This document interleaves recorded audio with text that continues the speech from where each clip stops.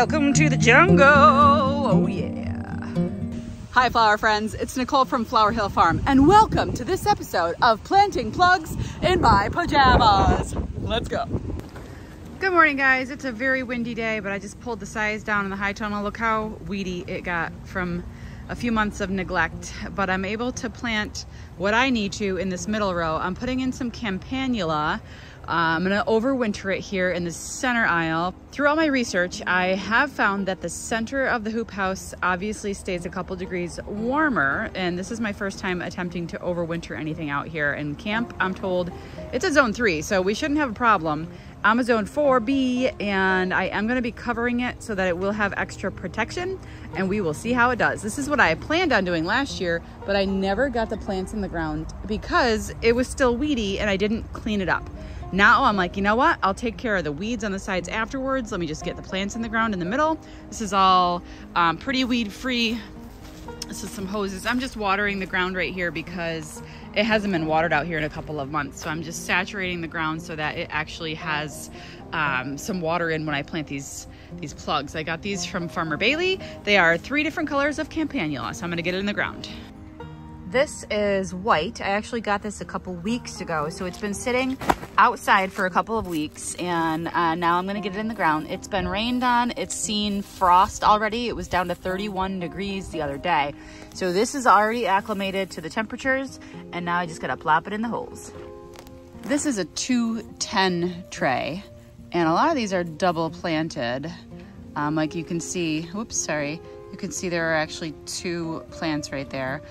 These were much more green when they came in. They're beautiful plugs. Like I said, they've been sitting outside for a couple of weeks and they've actually seen frost a couple of times. So these are perfect and ready to go in the ground right now. They're just gonna be literally dying back and then coming back to life in the spring. I'm leaving this black cloth down. I burned holes in it for the ranunculus, and I'm just planting in the same holes, and it should be good to go. This is probably a little bit further spacing than I need. You know what? No, this is about 4 inches, which is what I would plant the camp at anyway. It does get rather large, but I'm trying to make it grow taller. So we'll see how it does in here. I hope it's gonna be happy. This mess in the front, this is actually weeds that I had my buddy Miranda came over and she helped me weed out this place the other day. So that pile of weeds just needs to be taken out of there. It's all dead stuff. But this, it is what it is. I can't keep up with everything, right? I'm doing way too much as it is. And this I'll take care of, pull this out, and then put another layer of black fabric here. Miranda is afraid of snakes, and these hose colors, by the way, not so good when you have people afraid of snakes, because she's constantly thinking that these are snakes in the grass. Woohoo! Listen, I'm wearing my Buffalo Bills pajama pants because I've been busy this morning. And this is what I'm wearing.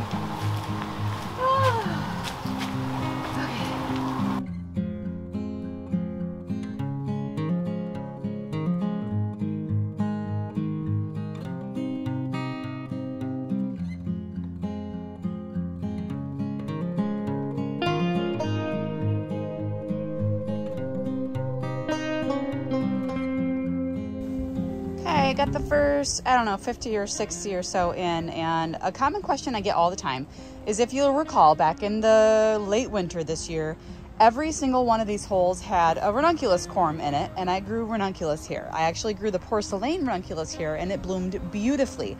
However, every single year, people ask me if I lift and save my ranunculus corms.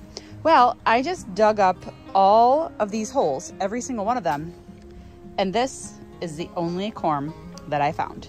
I have a vole problem, and I believe that the voles are actually eating all of my corms, and honestly, I don't have time to go through earlier in the season and dig out all the corms and save them before the voles can get to them. So my answer is no, I don't save my corms. Okay, I have the first tray done. It took up about 10 feet, so I'll have the second tray and the third tray. I have enough room right here. I'm gonna move this hose out of the way though, because I keep getting caught up in it. Yeah, plenty of room. All right, 2 more trays to go. Let's do the blue. It looks like I didn't buy blue. Technically this is called lilac, which right here, it says Champion Lilac. So it's a light lavender purple. So yeah, I have lavender, white, and pink. It is warming up in here really bad. All right, oh, there's a slug. Ugh. It's getting hot in here. Whew.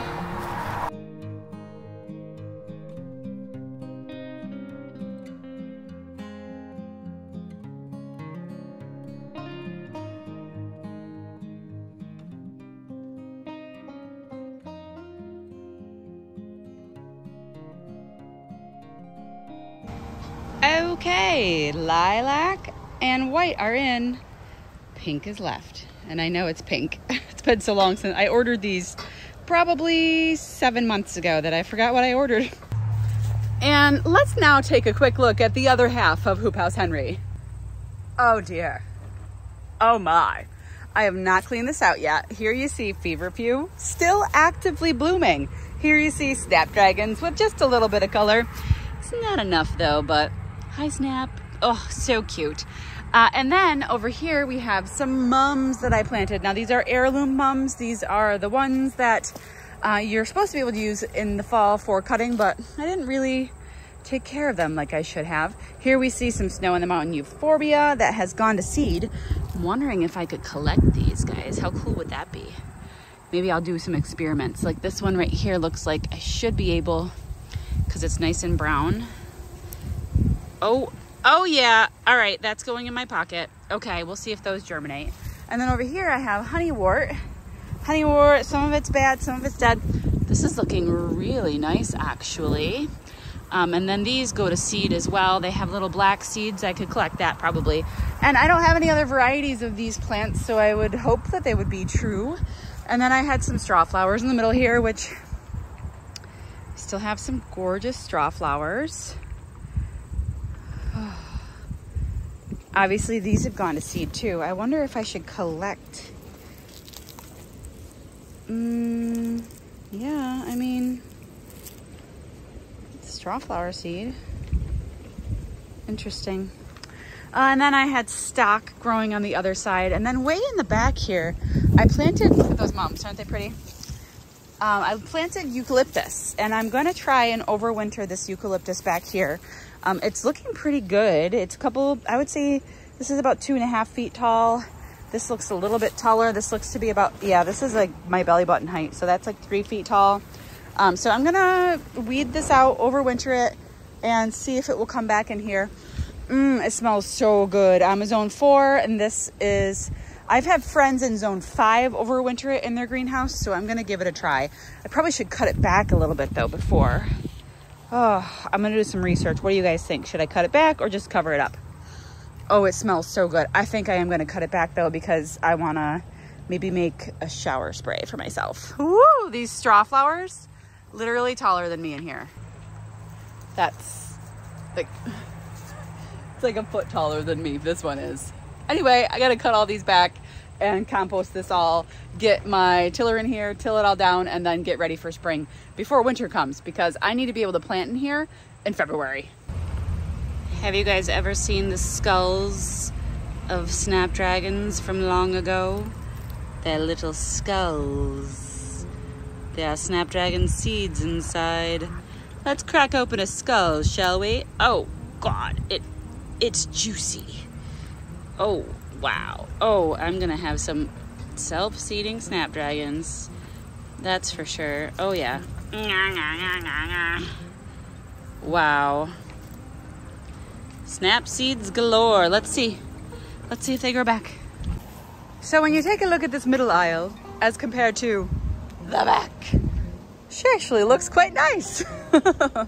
Anyway, I am gonna get this last color planted and get going. I also have to run to town. Got a few more ranunculus and anemone orders that came in overnight. I have to shower. I really, honestly, I have to shower first and then run to town. And then my son has a soccer game that I'm going to attend this afternoon. Anyway, guys, thanks for sticking around. I will see you very soon. Just watering all the babies in. All 3 trays are in.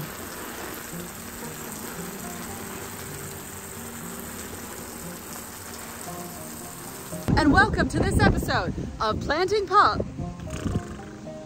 I was wrong, not planting pugs. That'd be really cute though.